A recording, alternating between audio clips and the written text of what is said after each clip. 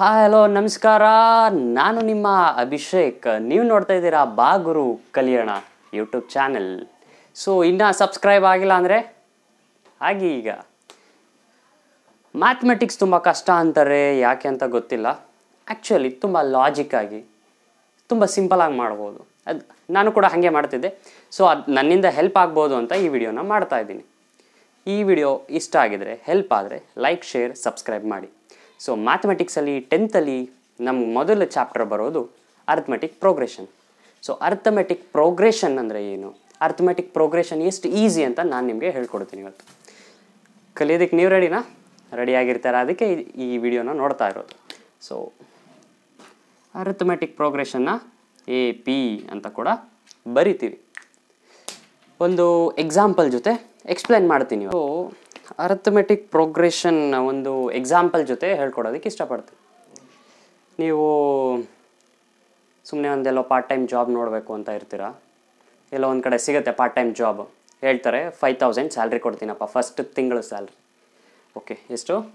First ತಿಂಗಳ salary 5000. So ಇದನ್ನ ಏನಂತ ಬರ್ಕೊಳ್ಳೋಣ? A1 ಅಂತ ಬರ್ಕೊಳ್ಳೋಣ. ಫಸ್ಟ್ ತಿಂಗಳ ಸ್ಯಾಲ್ರಿ ಎಷ್ಟು? 5000. ನೀವು ಕೇಳ್ತೀರಾ 5000ಕ್ಕೇ ತಿಂಗಳ ಕೆಲಸ ಮಾಡಬೇಕಾ? ಇಲ್ಲಪ್ಪ, ತಿಂಗಳ 500 ರೂಪಾಯಿ ಜಾಸ್ತಿ ಮಾಡ್ತೀನಿ, ತಿಂಗಳ 500 ರೂಪಾಯಿ ಜಾಸ್ತಿ ಮಾಡ್ತೀನಿ ಅಂತ ಹೇಳ್ತಾರೆ. ಒಂದು ಒಳ್ಳೆ ಆಪರ್ಚುನಿಟಿ, ಬಿಡಬೇಡಿ. ಸೊ ಏನಾಗುತ್ತೆ, ಎರಡನೇ ತಿಂಗಳಲ್ಲಿ 5500 ರೂಪಾಯಿ ಆಗುತ್ತೆ. ಮೂರನೇ ತಿಂಗಳಲ್ಲಿ 6000 ಆಗೋಗ್ಬಿಡುತ್ತೆ. ನಾಲ್ಕನೇ ತಿಂಗಳಲ್ಲಿ 6500. ಐದನೇ ತಿಂಗಳಲ್ಲಿ 7000 ಆಗುತ್ತೆ. ಹೀಗೆ ಕಂಟಿನ್ಯೂ ಆಗ್ತಾ ಹೋಗುತ್ತೆ. Each one is called term. ಪ್ರತಿಯೊಂದನ್ನು ಟರ್ಮ್ ಅಂತ ತೊಗೊತೀವಿ. ಸೊ ಫಸ್ಟ್ ಟರ್ಮ್ನ A1 ಅಂತ ಹಾಕ್ಕೊತೀವಿ. ಅದು ಜಸ್ಟ್ ಟರ್ಮ್ ಅಂತ ಇಂಡಿಕೇಟ್ ಮಾಡೋದಕ್ಕೆ ಮೊದಲನೇ ಟರ್ಮ್. ಸೊ A1 ಅಂತ ಹಾಕ್ಕೊತೀವಿ. ಎರಡನೇದಕ್ಕೆ A2, A3, A4, A5 ಅಂತ ಸಿಂಪಲಾಗಿ ಬರ್ಕೋತೀವಿ.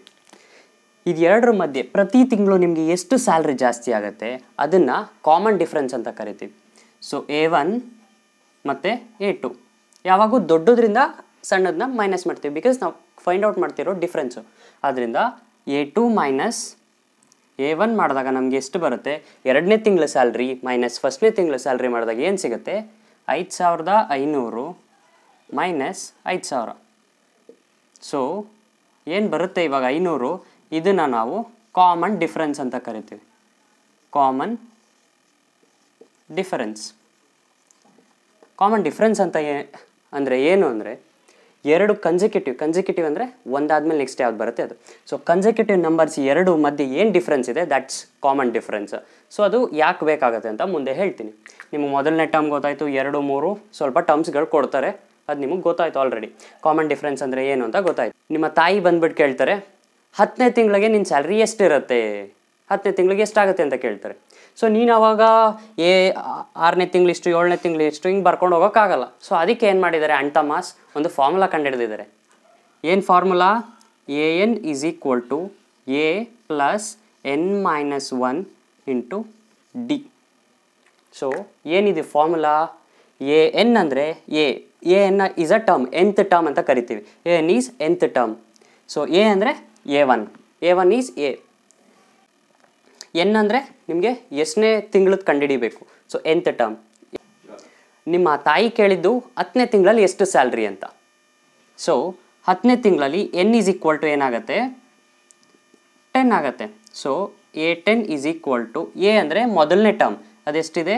5000 ಪ್ಲಸ್ n ಅಂದರೆ 10ನೇ ತಿಂಗಳು, n is the nth term. So ನಿಮ್ಮ ತಾಯಿ ಕೇಳಿರೋದು 10ನೇ ತಿಂಗಳದು, n ಅಂತ ಬರ್ಕೊಂಬೇಡಿ, 10 - 1 × D. What is D? D is common difference, ಅದು 500. ಸೊ 10ನೇ ತಿಂಗಳಿಗೆ ಎಷ್ಟು ಸ್ಯಾಲ್ರಿ ಇರುತ್ತೆ ಅಂದರೆ ಈ ಫಾರ್ಮುಲಾದಿಂದ ಗೊತ್ತಾಗುತ್ತೆ. 5000 ಪ್ಲಸ್ 10 - 1, 10 - 1 ಈಸ್ 9, 9 × 500 ಎಷ್ಟಾಗತ್ತೆ? ಸೊ 5000 ಪ್ಲಸ್ 4500 ಸೇರಿಸಿ ಆಗುತ್ತೆ 9500. ಸೊ ಇದೇ ರೀತಿ ನಾವು ಯಾವುದೇ ಒಂದು ಅರಿಥಮೆಟಿಕ್ ಪ್ರೋಗ್ರೆಷನಲ್ಲಿ ಮೊದಲನೇ ಟರ್ಮು ಮತ್ತು ಕಾಮನ್ ಡಿಫ್ರೆನ್ಸ್ ಗೊತ್ತಾದರೆ ಎಷ್ಟನೇ ಟರ್ಮ್ ಬೇಕಾದರೂ ಕಂಡುಹಿಡಿಬೋದು. ಇದು ಅರ್ಥ ಆಯಿತು ಅಂತ ತಿಳ್ಕೊತೀನಿ. ನೆಕ್ಸ್ಟ್ ನಿಮ್ಮ ತಂದೆ ಬರ್ತಾರೆ. ಸೊ 10ನೇ ತಿಂಗಳಿಗೆ 9,500 ಆಯಿತು. ಆದರೆ ಫಸ್ಟ್ನೇ ತಿಂಗಳಿಂದ 10ನೇ ತಿಂಗಳಿಗೆ ಸೇರಿಸ್ಬಿಟ್ಟು ಎಲ್ಲ ದುಡ್ಡು ಸೇರಿಸಿ ಎಷ್ಟಾಗುತ್ತಪ್ಪ ಅಂತ ಕೇಳ್ತಾರೆ.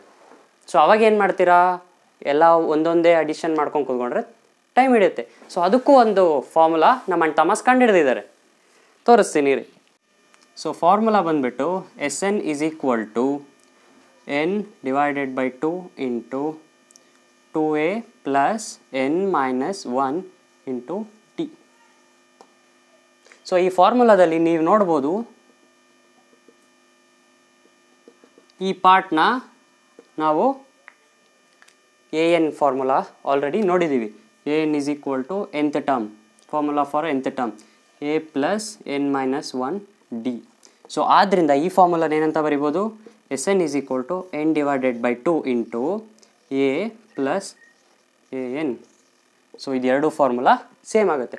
ಬೇಕಾಗುತ್ತೆ ಕೆಲವೊಂದು ಕಡೆ ಬರೀ nth ಟರ್ಮ್ದು ಕೊಟ್ಬಿಟ್ಟು ನಿಮಗೆ ಡೈರೆಕ್ಟಾಗಿ ಸಮ್ ಕಂಡುಹಿಡೀರಿ ಅಂತ ಹೇಳಿದ್ರೆ you can directly use this formula, ಆಯ್ತಲ್ಲ.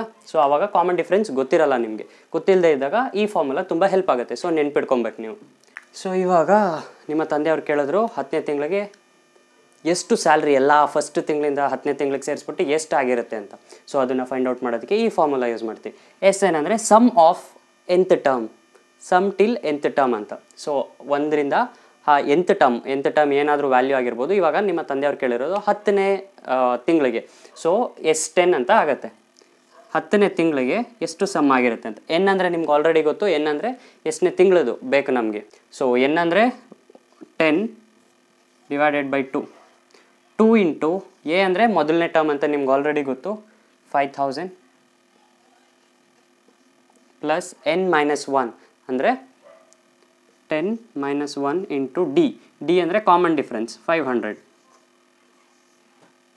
So S10 will be equal to 2 1s are 2 5s are 1000 × 2 is 10,000 plus 10 - 1 is 9.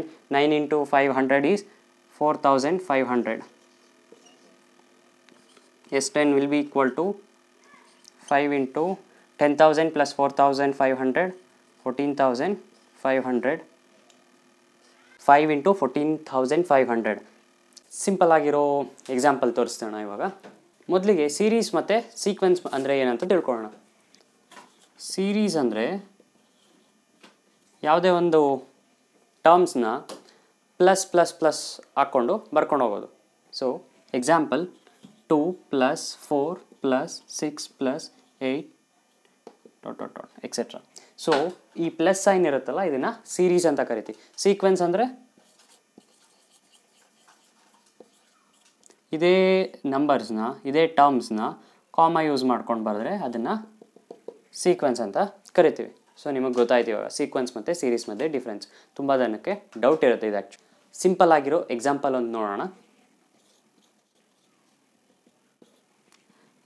ಈ ಸೀಕ್ವೆನ್ಸಲ್ಲಿ 2 4 6 8 10 ಈ ಸೀಕ್ವೆನ್ಸಲ್ಲಿ ಮೊದಲನೇ ಟರ್ಮ್ ಯಾವುದಾಗಿರುತ್ತೆ ಅದನ್ನು ಎ ಅಂತ ತೊಗೊತೀವಿ. 2 ಕನ್ಸೆಕ್ಯೂಟಿವ್ ಅಂದರೆ ಒಂದಾದಮೇಲೆ ನೆಕ್ಸ್ಟ್ ಯಾವ್ದು ಬರುತ್ತೆ, ಆ 2 ಕನ್ಸೆಕ್ಯೂಟಿವ್ ಟರ್ಮ್ಸ್ಗಳ ಡಿಫ್ರೆನ್ಸ್ ಡಿ ಅಂತ ತೊಗೊತೀವಿ. ಅದು ಕಾಮನ್ ಡಿಫ್ರೆನ್ಸ್, ನಿಮ್ಗೆ ಆಲ್ರೆಡಿ ಗೊತ್ತು. ಇದೆರಡರ ಮಧ್ಯೆ ಎಷ್ಟಿದೆ, 4 - 2 ಎಷ್ಟು ಬರುತ್ತೆ, 2. ಅದನ್ನು ಕಾಮನ್ ಡಿಫ್ರೆನ್ಸ್ ಆಗಿ ತೊಗೋತೀವಿ. ಸೊ ಇದೇ ರೀತಿ ಈ ಒಂದು ಸೀಕ್ವೆನ್ಸಲ್ಲಿ ನಿಮಗೆ ಮಿಸ್ಸಿಂಗ್ ಟರ್ಮ್ಸ್ ಕೇಳ್ಬೋದು, ಅಥವಾ ಈ ನೆಕ್ಸ್ಟು 5 ಟರ್ಮ್ಸ್ ಯಾವ್ದು ಬರ್ಬೋದು ಅಂತ ಕೇಳ್ಬೋದು. ಸೊ ಅವಾಗ ಏನು ಮಾಡಬೇಕಾಗತ್ತೆ, ಜಸ್ಟ್ ನಿಮಗೆ ಈ ಫಾರ್ಮುಲಾ ಗೊತ್ತು, n = a + n - 1 × d. So ಈ ಫಾರ್ಮುಲಾ ಯೂಸ್ ಮಾಡಿಕೊಂಡು ಯಾವ ಟರ್ಮ್ ಕೇಳ್ತಾರೆ ಅದನ್ನು ಬರಿಬೋದು.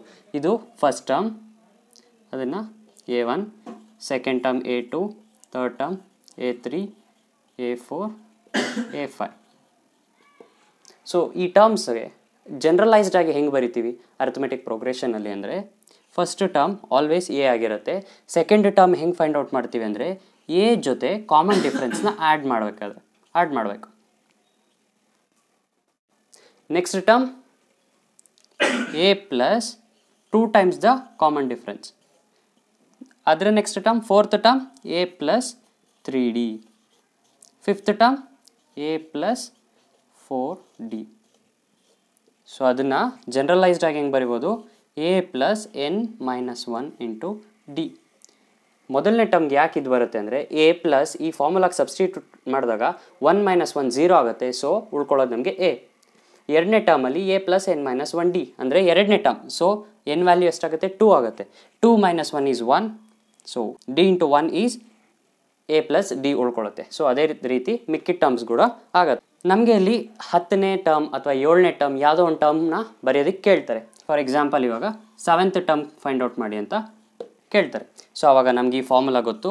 A7 ಈಸ್ ಈಕ್ವಲ್ ಟು ಮೊದಲನೇ ಟರ್ಮ್ ಎ ಅಂದರೆ 2 ಪ್ಲಸ್ ಎನ್ ಅಂದರೆ ನಮಗೆ ಎಷ್ಟನೇ ಟರ್ಮ್ ಬೇಕು 7ನೇ ಟರ್ಮ್ ಬೇಕು 7 ಮೈನಸ್ 1 ಇಂಟು ಡಿ ಅಂದರೆ ಕಾಮನ್ ಡಿಫ್ರೆನ್ಸ್ ಅದು ಕೂಡ 2.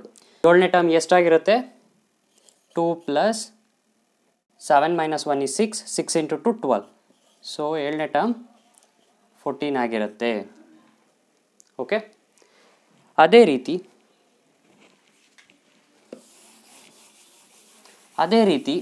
Some of nth term, some of terms ಕೇಳಿದಾಗ ಏನಾಗುತ್ತೆ n divided by 2 into 2a plus n minus 1 into D.